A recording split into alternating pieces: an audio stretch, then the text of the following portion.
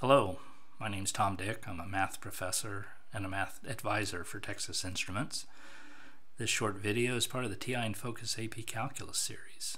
We're going to take a look at working graphically with derivatives and antiderivatives using the TI-Nspire. And as a really nice illustration of this, we're going to use the exam question number 3 on the free response portions of the AB and BC AP Calculus exams from 2019. Let's get started. Now, the actual exam question appeared on the non-calculator part of the exam, and the function f was presented graphically.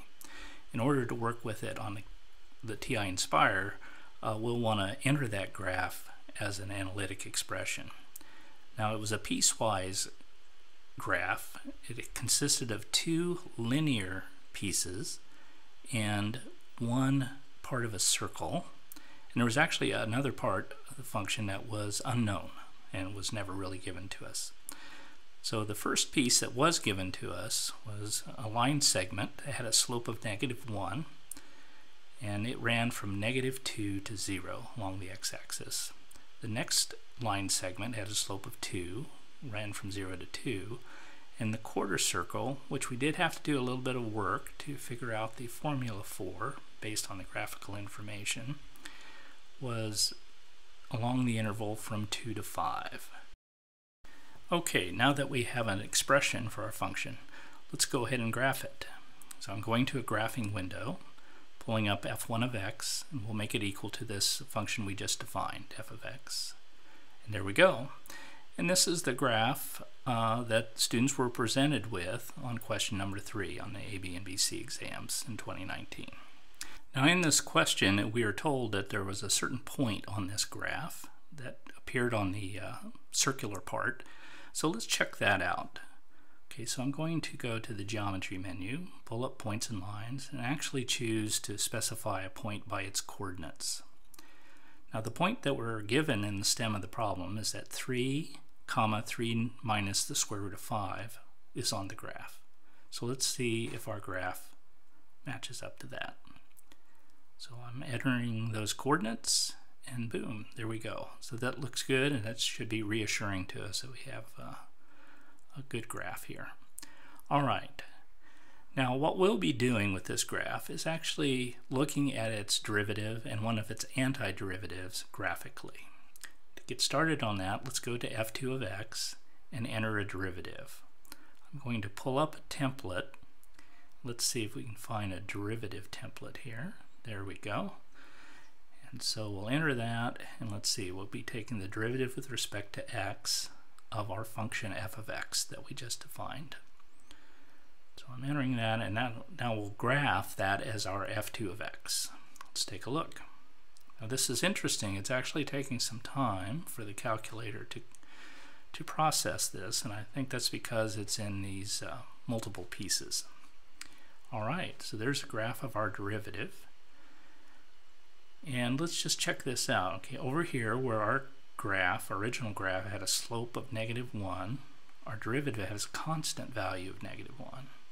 Here our graph, f1, has a slope of +2. Its derivative has a constant value of +2.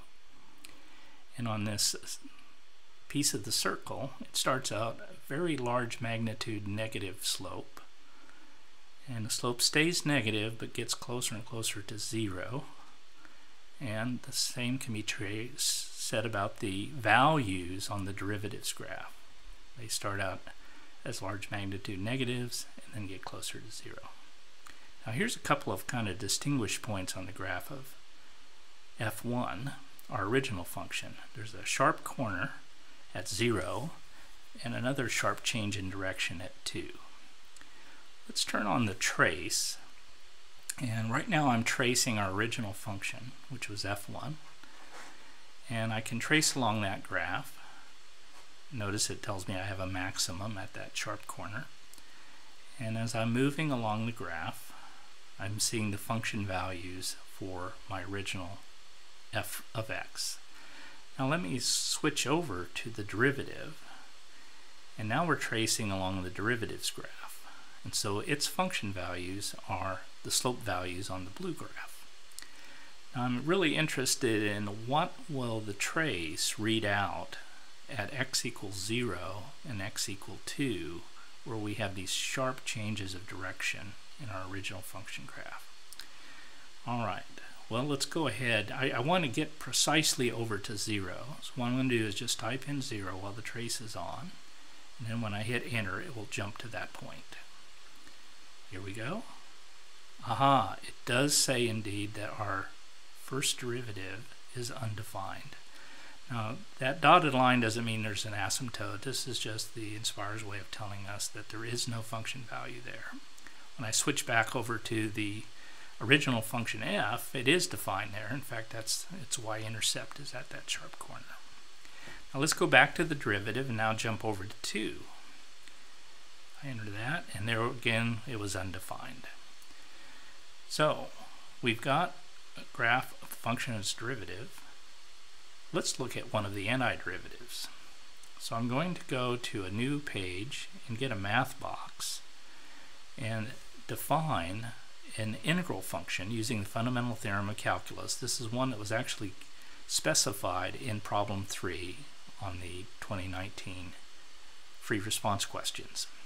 So the function that we're given is g of x is going to be a definite integral. I pull up a template, and we're given that the lower limit of this integral function should be -2.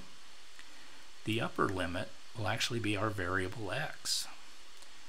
And then we'll be integrating the function we were given graphically. And for us, that's our f of x. Now we're going to integrate with respect to t because we're already using x as our variable in the upper limit. Alright, we finished defining g of x. I'll go back to the graphs, and now I'm going to pull up a new function, f3 of x, and enter our g of x that we just defined. Now this should be the graph of an antiderivative of our original f of x. Our labels are kind of on top of each other. Let me kind of move those out of the way so we can see all three of them. So that black graph is the graph of g of x, and we can see it's nice and smooth. That makes sense because its derivative is a continuous function, and since the graph of f is the derivative of g, the derivative of f is the second derivative of g, which is our red graph here. So where the red graph is negative, g is concave down. Where the red graph's positive, graph of g is concave up. And where the graph of the red graph again becomes negative, that's where the graph of g again is concave down. Notice that where those two sharp changes of direction in the graph of f are exactly the locations of the inflection points on the graph of g. Okay, one of the questions asked was what's the absolute maximum value of g on this interval from -2 to 5. We can see on the graph here that's occurring at that rightmost endpoint. So I'm going to turn the trace back on, and now we're going to switch the trace over to g, and then let's jump to x equals 5, and there we can see a readout that y value is the maximum value of g on that entire interval. Well, that winds up this video. For more resources like these, please see education.ti.com.